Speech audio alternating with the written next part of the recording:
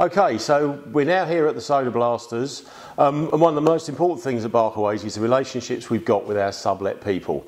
Without them, we can't function. So thank you to Ron for having us here today to do this. Thank you for allowing us to do what we do. The blasting, obviously, you've got to be very careful because this is a steel car, but Ron also does all our aluminium cars for us. So the key to this is what they actually use. So we've got the blasting media, as you can see, which is like a soft sand. And in various cases, we've got from a very, very fine soda we'd use on the paintwork and the aluminium cars, indeed, through to something slightly more coarse for the chassis and underneath work. Because in the wrong hands, we can do a lot of damage to the panels. You can actually curve and shape the panels. Indeed, indeed. So, heat generation and the blast media itself, the impact, there's two things going to be aware of when you're blasting, yes. So great care, yes.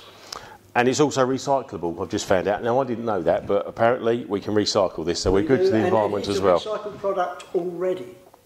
That was your wine bottle. Oh, right. So, that was your wine bottle last week. A mixture of glass and soft media. Yeah.